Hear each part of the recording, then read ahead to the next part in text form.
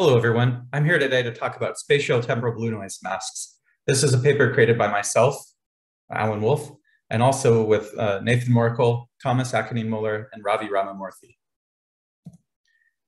So before we get started, I wanted to clarify blue noise samples versus blue noise masks. Blue noise samples are sample points in a domain that you can use for numerical integration, as you can see on the left. And blue noise masks, which are on the right, come from ordered dithering. And where they're used in rendering is mostly in getting per pixel random numbers for stochastic algorithms such that the resulting error is blue noise distributed. Both of these types of blue noise, they have attenuated low frequencies and randomized high frequencies.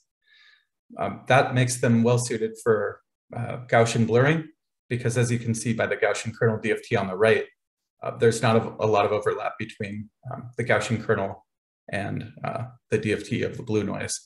So this way, when you low pass filter the blue noise or renderings using the blue noise, the high frequency randomization can go away from the noise and leave more of the low frequency of the actual rendered image intact. We'll see that in a minute. And so with that explained, this paper is about blue noise masks. So in real-time rendering, we're always wanting to do more with less. And so some great examples of that from modern times is on the left, we have RTX-GI. And what that is if you squint, it's a global illumination from a traditional probe-based GI system, but using ray tracing to update those probes to have runtime dynamic GI. And then on the right, we have direct illumination with RTX-DI. And this solves the many lights problem by making each pixel kind of learn where to shoot rays for the best results. And it does this by sharing information between pixels over space and also over time. So even though both of these use the newfangled ray tracing APIs, which require the new ray tracing hardware in GPUs, they use them efficiently to be able to do more with less, so using GI probes in a dynamic way, or being able to get better lighting with fewer rays shot out or fewer samples of lights. And so in that vein, another way to do more with less is basically just stochastic algorithms in general, because they allow tuning for quality versus speed. So on the left, we have one sample per pixel of this ray traced AO, and it's just ugly, but it's the fastest. And as you move to the right, you can take more samples and spend more computation time on your render and get a better result. And so it's very nice in real-time rendering when you have a lot of effects that you're trying to get all within budget to be able to tune quality versus speed on such a nice sliding scale. However, at the lower sample counts, it leaves noise behind. But not all noise is created equal. And so, like, for instance, in the blue noise dithered sampling paper by Georgiev and Fajardo, they show us how anti-correlated blue noise just gives them a much better result than independent white noise, even though that it has the same error level. And the reason for this is that essentially white noise tends to clump and leave holes within the domain that they're sampling, or within the values that they represent, where blue noise is more evenly distributed. And so this means that white noise is very clumpy, where blue noise is very smooth and will give you a better average over smaller numbers of pixels when comparing it to the actual average of the ground truth for the same area of pixels. In white noise, that's only true at the limit, so for large numbers of pixels. And like I was saying before, blue noise is much better for filtering under a Gaussian filter or other low-pass filtering. So here what we did was we took a full color image, dithered it using white noise on the left, blue noise on the right. Then we quantized it to 1 bit per color channel, so 3-bit color total. And then we Gaussian blurred it, and here are the results. So on the left, you can see where white noise has both high and low frequencies randomized, the low frequency randomization survived the low pass filter. That's why there's blobby noise. Where on the right, since blue noise is only high frequency noise, none of the noise survived the low pass filter, and we have a much more noise free looking image. Although, of course, the high frequencies of the image are affected by the high pass filter as well. So that's all good for single frames, but real-time rendering is animated. And furthermore, it's now commonly amortized over time with things like temporal anti-aliasing. And so we really need to think about the temporal axis as well as the spatial. And so along that vein, here's the first peek at our spatiotemporal blue noise, where the column on the left is our noise. It shows the mask and the DFT over X and Y, as well as X and Z. And so as you can see, over the XY plane, we have 2D blue noise, high quality, it's good stuff.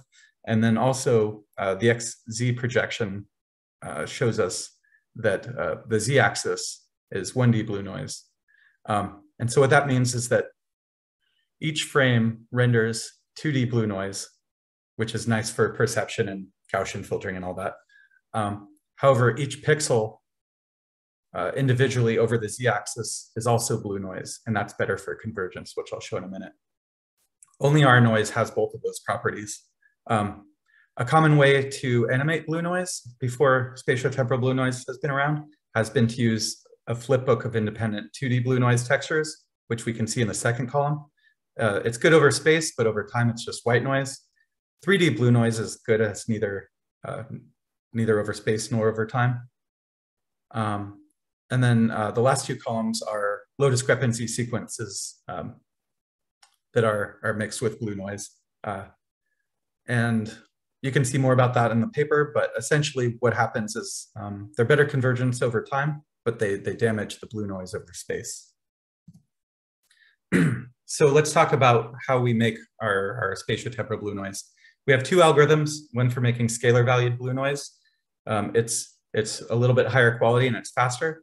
And then we have a vector noise algorithm, which I'll show next, that runs slower and is a little bit lower quality. So for making scalar noise, we're based on the Voigt and cluster algorithm. And the simplified version of this is that you start with a zero energy field and you place a point at the lowest energy and you update the energy field using the energy function. You repeat that second step until all the points are filled in. The order that the points have been added determines their pixel value. And so for instance, if you had 1,000 pixels in your image and you were saving an 8-bit texture, you would have to remap those 0 to 999 to be 0 to 255, and then save out your texture. And so our contribution here is that we modified the energy function for the Voigt and cluster algorithm. We run it, we run it in 3 dimensions, and we use this energy function where pixels only have energy between each other if they are from the same XY plane, or if they have the same XY value and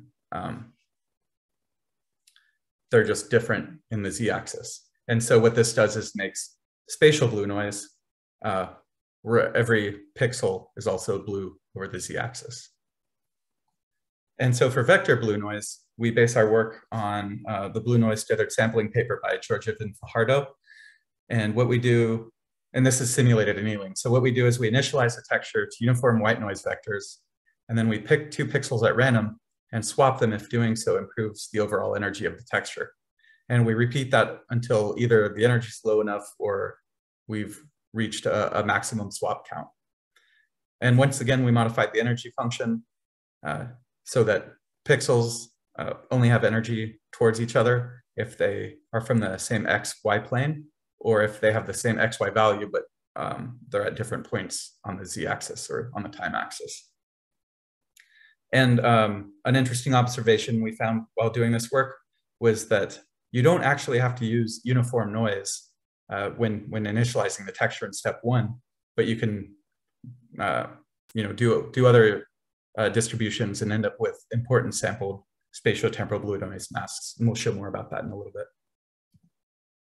So looking at function convergence, Our spatiotemporal blue noise is in red, and these are just some symbol functions that we're converging or integrating. And so the important things are that our noise is in red, white noise is in blue, which you can see does much worse than our noise consistently, or the other noises.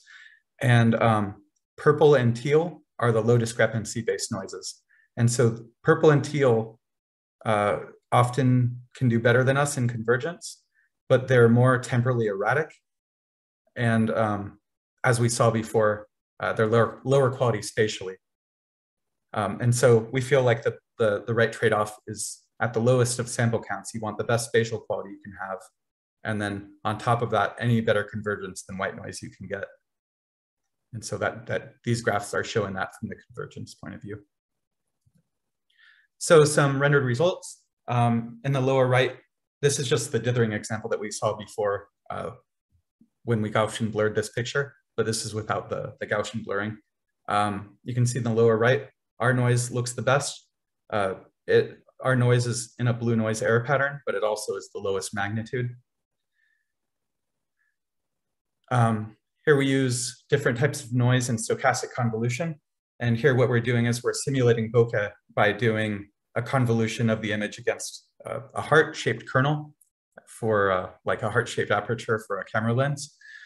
But we're only doing one sample per pixel of that convolution kernel. And so we're using different types of noise to select which sample to take within that kernel. And you can see, once again, that our noise in the lower right is the best, both in the lowest error magnitude and also that the error remains is in a blue noise distribution. So it's perceptually better. And then lastly, here we have ray traced ambient occlusion. And this one is actually under TAA, where the others were under exponential moving average, which is TAA without temporal reprojection or color history clamping. And so once again, you can see that our noise is the best. We have the clearest image, lowest error magnitude, and the error we do have is blue noise distributed. We feel like our noise is pretty well suited for a lot of different tasks. And since blue noise gives you a per pixel random number. And so one of these tasks that we've found beyond our work that it's useful in is in some really nice results from Heitz and Belcourt, where they move pixel seeds around every frame to make a render that is a blue noise distributed error render. So their usage case was only for spatial filtering. So they'd render a frame, spatially filter it, and then move on, so it wasn't temporally accumulated. But we found that in their algorithm, instead of targeting 2D blue noise textures, that if they target spatiotemporal blue noise textures, is that you can actually get better convergence temporally, as these images show. So the other shoe dropping with spatiotemporal blue noise a bit is that there is a problem with moving pixels. And the reason for this is that every pixel at a specific point on the screen in XY is on a specific sequence over time, like a sampling sequence that has good convergence. If that pixel moves, that means that it's using a different sampling sequence. And if it's moving every frame, what it amounts to is that pixel ends up being white noise over time.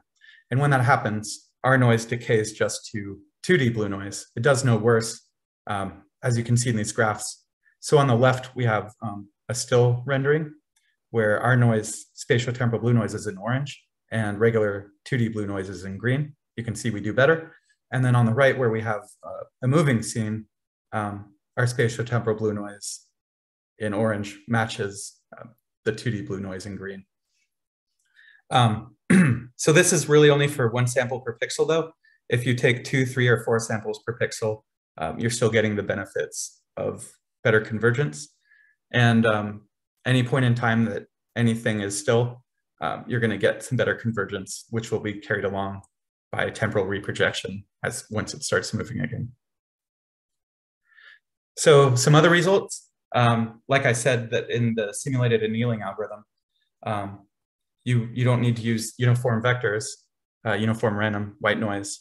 So here's some spatiotemporal blue noise of different size vectors, some normalized, some not. And then the last two columns show some important sampled vectors. The second to the right is a cosine weighted hemisphere. And then the rightmost one is a spatiotemporal blue noise mask that was optimized towards an HDR skybox. And in both these cases, obviously, when you use them, you need the PDF to be able to integrate correctly. And we found that you can get it pretty easily. So in the cosine weighted hemisphere case, you can just do a dot product to get your PDF. And in the skybox HDR case, you need to read that texture to get the brightness to apply for lighting anyways. And so you can actually use the brightness to calculate the PDF as well.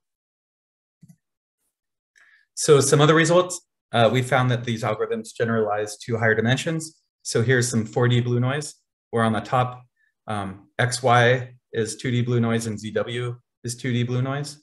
And on the bottom, XY is 2D blue noise, but then the Z-axis is 1D blue noise and the W-axis is 1D blue noise. Another interesting result we found is that with void and cluster blue noise masks, you can threshold them, the masks, to get pixels that remain that are in the density that you desired from the threshold, but also that they are blue noise distributed. And so our spatiotemporal blue noise masks made with the void and cluster algorithm also have that property. And this helps in things like adaptive sampling, which you can see on the bottom. We have an importance map, and then we sampled it for 5 frames using different types of noise. And spatiotemporal blue noise ends up sampling the most unique pixels over the same interval of time, while also leaving the error distributed as blue noise, so it's better perceptually. So in summary, spatiotemporal blue noise is a drop-in replacement for traditional blue noise masks. If you are using independent blue noise masks as a flipbook, you just use our masks as a flipbook instead. It won't ever do any worse, and it can in fact do quite a bit better. Spatiotemporal blue noise is blue noise which has been optimized to be better than white noise for convergence temporally. It can be either scalar valued or vector valued, and it can be uniform or importance sampled. As far as future work goes, it would be interesting to try to optimize this for other filters, because it's the blue noise is essentially optimized for a Gaussian low-pass filter spatially. So, you know, what if we optimize this for a box blur? What would that look like? Also optimizing these pre-calculated sampling textures for different rendering techniques and even different content. It would also be interesting to try to optimize them temporally to target TAA better or EMA better, or other temporal filtering techniques. And also, I think it's important to try to address the convergence of moving pixels. And one idea we have for that is if multiple pixels are moving in the same direction because they're like on the surface of an object, maybe we can make them migrate their sampling sequences all together so that they can keep the better convergence temporally while still having the same noise spatially. And so that's it. Thank you very much.